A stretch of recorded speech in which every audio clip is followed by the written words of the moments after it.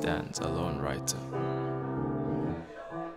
Cigarette lit, whiskey on his breath, and nothing to feel except the warmth of his smoke-filled lungs, exhaling against the cold air.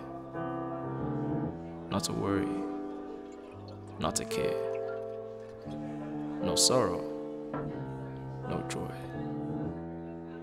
Eat, sleep, work, drink,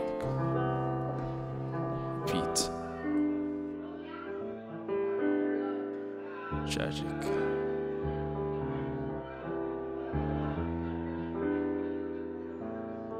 While others seem content in their ignorance, the writer, not.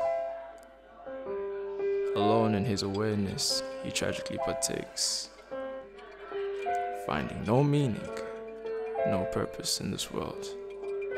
Yet still his mind wanders yonder, and far to think of such a thing could exist, that he could exist.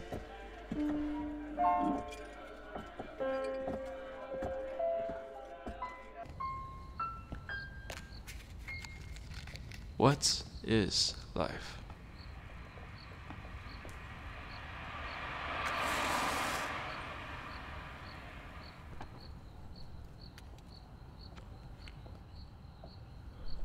Then it happened. She happened. The girl in the yellow dress. There she sat, and there he stood. The world around them seemed to cease, to be suspended in a timeless space. Never had anyone seen her color, and never had he a color seen. He smiled. She did too. It began.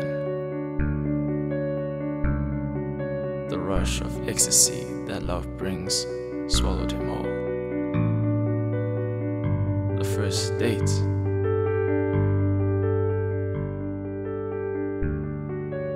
The first passion.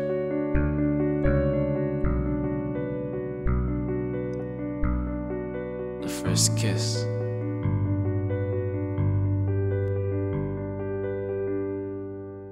And the first time.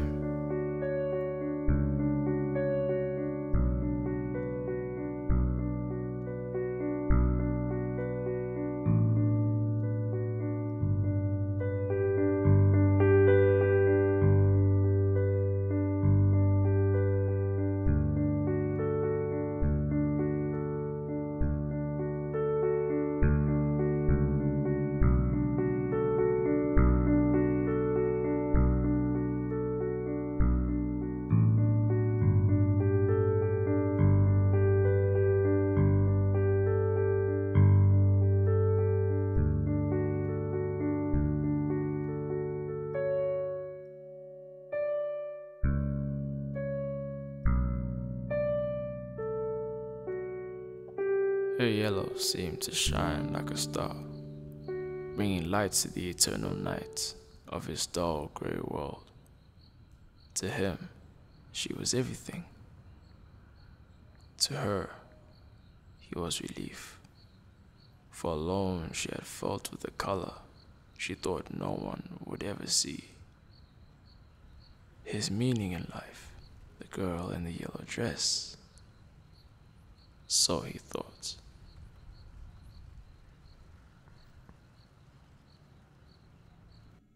Years passed and he remained colorless, and still he found himself bound to his dull grey world. And he felt she was to be a part of it, that other people should see her color too. She never went out into that world. For him, she did, trying to be the color he lacked, the color he wanted. So she changed.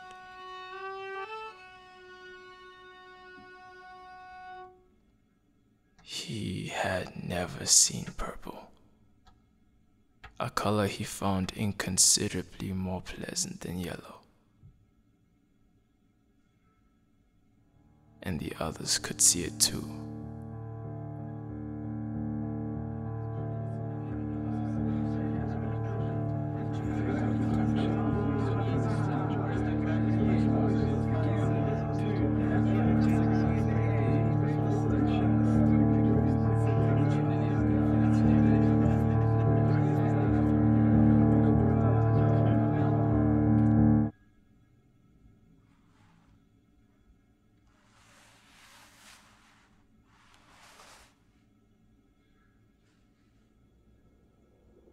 And one day, she was gone. He awoke, and like a wisp of smoke, she had vanished from his life.